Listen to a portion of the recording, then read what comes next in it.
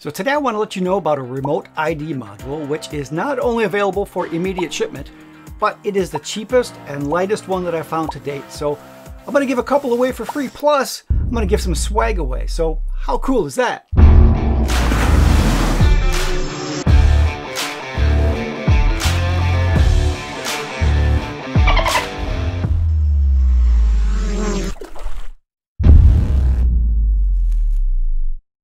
So this dandy little module is from Holy Stone, and you can see how small it is, and it comes in at about 14 grams.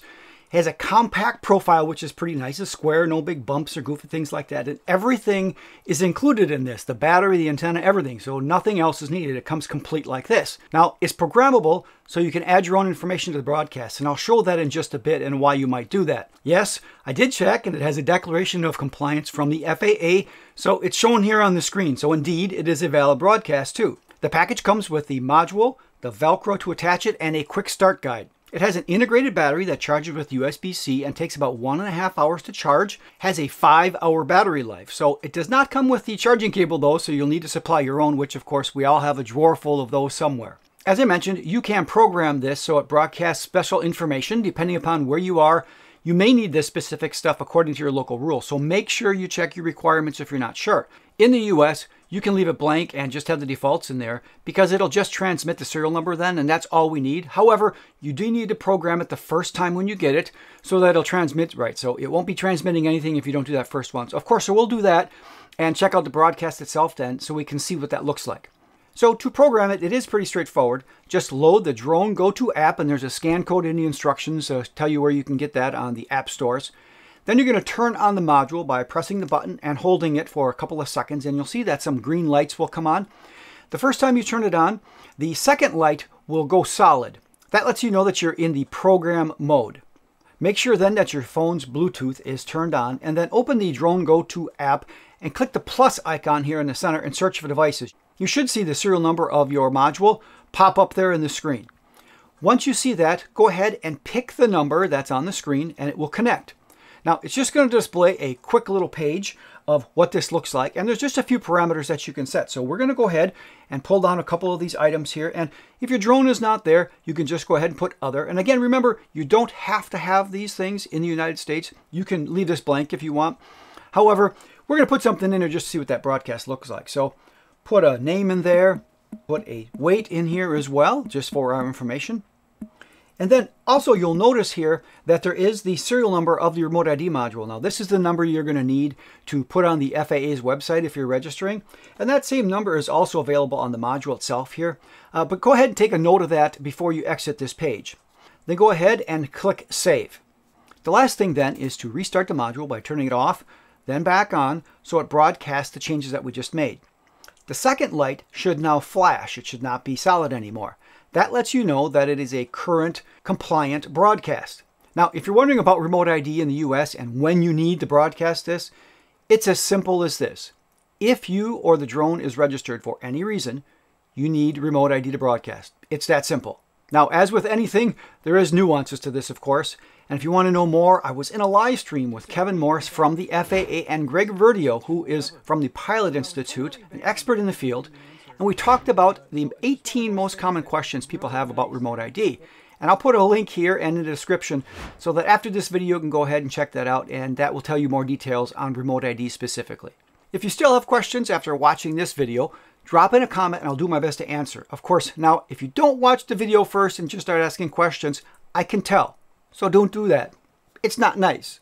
Why do people do that? Something I also wanted to mention is that you do not need to check the broadcast to be compliant. Now, we're going to do that shortly just to make sure and just to see what this looks like, but you do not have to do this to be compliant.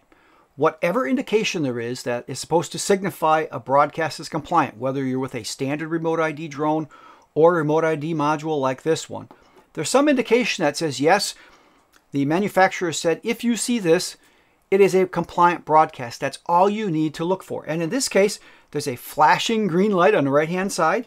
That tells us that this is a compliant broadcast right now. We don't need to open up any app. We don't need to confirm that it's seen by the Apple or the police or the FAA or some phone. It doesn't matter. This tells us that we are transmitting a compliant broadcast according to the manufacturer's instructions, and that is all we need to know. So That being said, we are of course going to check it just because we're curious what's going out there. So I'm going to open up the Open Drone ID app. Now that's one of the apps that we've had loaded for a while because we've been checking remote ID for other reasons. It should show now that there's at least one drone found in this area. And there it is. We can see that we're here.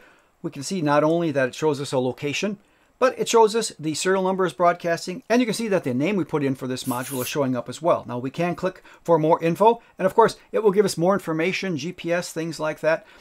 I'll take a quick walk just so we can look what that looks like outside here and make sure that we see some distance and things happening. But overall, indeed, this is working. So we're connected to the app here and we can see the remote ID module here. So let's have Karen go around and just make sure that we can track it a little bit just to make sure that that looks good. So here we are, you can see the remote ID module in the app here. So no problems there. And you can see that we do have a location. We're going around and it's tracking us. So indeed, the remote ID module is doing what it needs to do. Now, if you follow the channel at all, you know I'm not a fan of remote ID broadcasting the pilot's location at all. So if you want to be compliant with remote ID broadcasts, but don't want Karen or some thug to see your location, then I'd recommend a different Karen-resistant type module for you. And this is one that we hacked with the manufacturer's help. And I'll put that link up here and in the description so that you can go take a look at that. You'll have to pay more for this now, of course. But if this feature is really important to you, then you might want to take a look at that one instead. So the Holy Stone Remote ID module is in stock at Amazon and is $89 complete. Now, at the time of this recording, I'm also working with Holy Stone to get you guys an additional discount. So if I'm successful, I will put that information up here and in the description so that you can get even a better price.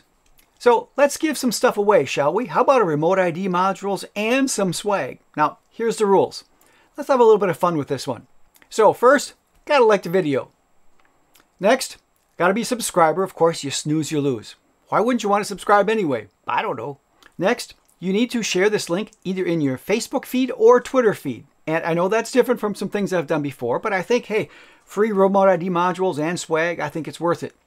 So there's a link right here below the video. And yes, I'm going to check. You're going to check? Okay, you're going to check. All right, so we're going to check to make sure that you've done that link. Also, have to be in the lower 48 states. Sorry, I got to draw the line somewhere. Last thing is you need to comment below this video and you need to put this specific text in the comment. The cheapest remote ID module is free. Then add any number between 1 and 100, and I'll randomly pick a number in about 2 weeks, and I'll pick someone who has not only the correct text, but the correct number, and then I will let you know in the comments. And once you've seen that you've won, you need to contact me at the email address here with your mailing address, and I'll just get it out to you free of charge, shipping included and everything. And that's it. And also, I'm going to have some additional swag. I'm going to have some Alien Drone swag and some Pilot Institute swag here for 4 of you. So lots to win here. And as I mentioned, Pilot Institute, if you're not familiar with these guys, they really are the experts in the industry as far as 107 and rules and things like that. So if you're curious about maybe what does a 107 do for me or anything like that, I'll make sure I put a link here and I'll put a video up here as well because I'm sure that'll help answer your questions for sure. So with that, thanks for stopping by and good luck. We'll see you soon in these videos.